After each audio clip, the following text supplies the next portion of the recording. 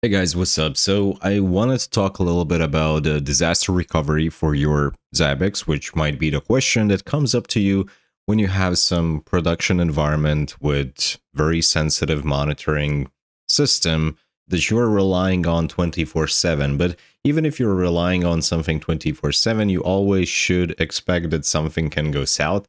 And the question is like what you exactly do when a Zabbix breaks and how exactly can it break and what are the possible ways to get back on track and continue the monitoring, maybe by having some minimized monitoring scope or something like that, but still get your monitoring back on track and continue living while you resolve the issue that actually made your Zabbix to, I don't know, crash or something like that. And to be honest, there are not so many ways what can really happen with your Zabbix. And also from knowing all of those cases, you will understand how you can remediate all of those problems and make sure that even if something goes wrong, you know what to do to get your monitoring back on track. And basically what's important here is, let me try to minimize this.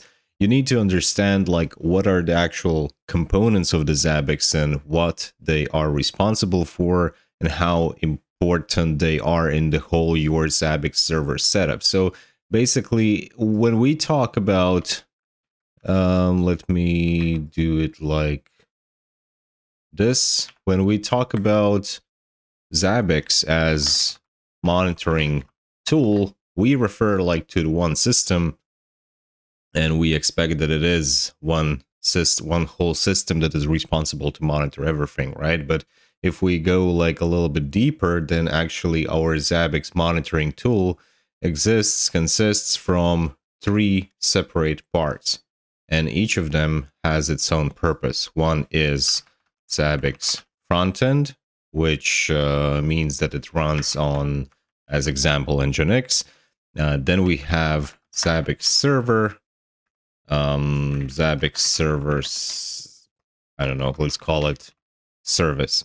And then we have a database. So these are the core components of the Zabbix, which means that we need to be ready for one of these to actually break and something happen. So let's think what can happen with the front end, with this one. And the reality is that with the front end, there's literally almost nothing that can happen. It is just a web engine, Nginx or Apache, depends on your configuration, which runs Zabbix frontend files, which on the other hand is connected to, let me make this, okay, I hope you can see that, which on the other hand runs and connects to your database and pulls all the information out of there. But with the front end itself, nothing can go wrong. And even if, I don't know, someone deleted accidentally some files in the user share Zabbix, which is the directory where something happens, you just reinstall the front end. That's it.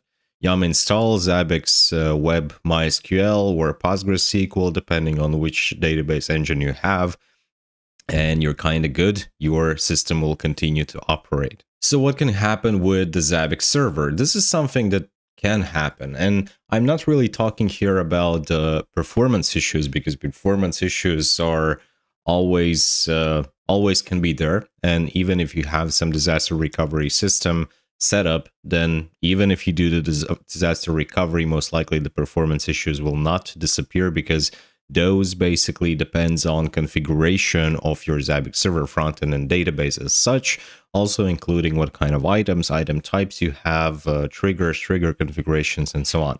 But basically what can happen with a Zabbix server, suddenly you're hitting some sort of the bug and your Zabbix server is crashing. It is just restarting in a loop.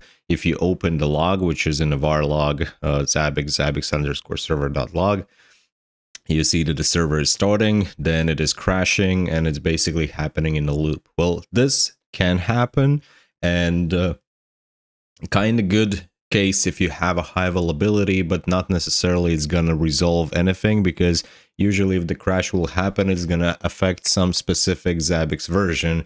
As example, it could be, I don't know, 7.0.10.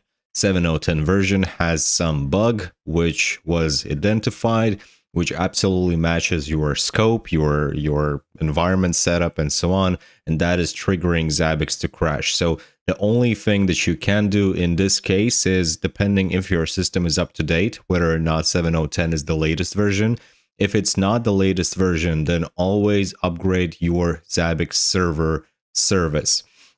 And we're talking about upgrading Zabbix binary, and we're not talking about doing the major upgrade. So when you will be doing the minor version upgrade, let's say you have 7.0.10, but actually the newest version right now is 7.0.12. You don't need to be worried about the upgrade process as such, because when we are upgrading minor version, the last digit of 7.0 branch, nothing is going to happen with the database. It's not going to start the upgrade process. There won't be any big things happening. So it's basically just upgrading the binary that is going to take you like a minute or two. You restart your system and your monitoring is back on the track. If you already are on the newest version, well, then I guess you already can imagine your only option is to downgrade to previous version and hope that this will solve the problems. If not, try to find this bug, which always is going to be some ticket in the support.zabbix.com with the key ZBX and some digits. And if you find a bug, then you can ask for assistance for developers, and maybe you can find like which version is affected and which not, and then you can see where you actually downgrade or upgrade. And the last component is the most important of all of them, because in the database you have all of your Zabbix configuration, all of your hosts, all of your items, all of your triggers, all of your IP addresses, all of your passwords for configuration. Everything that you can find in the Zabbix frontend basically is stored in a database, which makes this a super important thing, which means that you need to be very careful with your database. And believe it or not, but in some cases, especially if treated incorrectly, databases may corrupt. The data in the database may corrupt, and you may actually lose it. And just imagine what happens if suddenly you see that your Zabbix server is restarting, but not because it is crashing, but because it has failed to connect to the database. And you go check out your database server and you find that the MySQL is not starting because some table is corrupted, and it's like important table that you cannot just drop. So basically you lose all of your history data. Not only history data, sorry, you lose all of your Zabbix environment. And I'm talking about everything. So that's why it's super important to have backups. And I do understand that on a production, the database size of the Zabbix might be like terabytes or hundreds of gigabytes, and it's not so easy to make a frequent backups. But remember that in reality, when we're talking about the worst case scenario, when something goes south and we need to get back on track, we're not so much worried about historical data, right?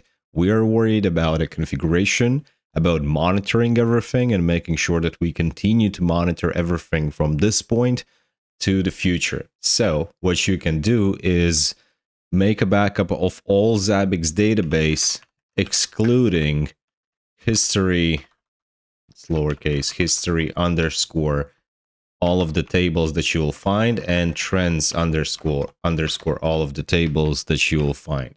And if I still remember correctly, there's going to be 5 tables for the history and 2 tables for the trends. These one will consume the most of your database size. Like if your database is 100 gigs, trust me, 99 of them is going to be with these tables. So if you exclude these and make backup only of configuration, then it's going to be a small backup. Then you can make those more frequently and always have it in case if something happens with your database and you need to do disaster recovery and restore to some point in the life. It is also possible to have a database replication as example, but that makes your setup a little bit more complicated and a little bit harder to maintain. But in reality, when you have, let's say, a database cluster with two database nodes where they are replicated from each other, if something happens with the server one, let's say I don't know, the server got on fire and it just turned off and that's it, the RAM is dead, as example. You will always have this replica of the database sitting there waiting when it will be started to perform disaster recovery, and your Zabbix server in that case will be pointed to this replica and continue to work, which will save you some time, because if you don't have that, you will need to figure out, okay, which server can we use? Where do we have this backup? Copy, paste the backup, restore from the backup, and only then you are live, but still you lose some data. If you have a replication, then you basically start from the point when everything broke down on a master node, right? So that's kind of more beneficial. And those are like the key things that I wanted to share in this video. Let me know if you have any questions. I will gladly answer them in the comments. So far, thank you guys for watching, and see you later in the next videos. Don't forget to subscribe. Goodbye.